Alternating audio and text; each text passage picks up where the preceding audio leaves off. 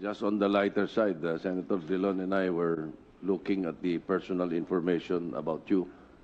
And you have two children, daughters ba or sons? Two daughters. But you're single.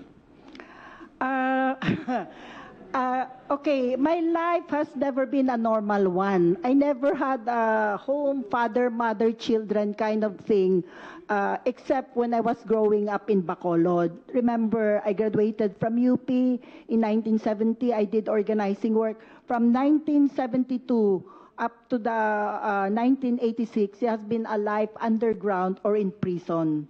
So, well, my story would be different from the stories of those who have gone through, you know, Anyway, UP, a corporation, etc. merong sa, in the street language, when you have children and you are single, ang tawag dun na ano lang. Thank you.